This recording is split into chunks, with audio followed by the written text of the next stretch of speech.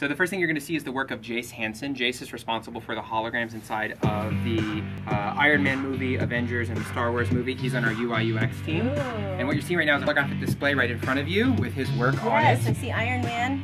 Very good. So now you're seeing Earth, 2.5K. So That's take beautiful. a step back, walk around to the side. You can view it in all of its glory. Start going crazy with your fingers, your index fingers. Start blowing these things out. Oh my god, it exploded. You come around to the profile view of the screen. Come to the side, one of the sides. You can come to this side if you want. And the other reason they invested is because our screens are way thinner than theirs. And now what you're seeing is the whole human anatomy to your right. So look up close at that. You can put your head in the rib cage if you want to.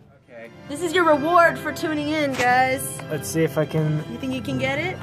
Let's see. Ryan, you have better experience with doing this.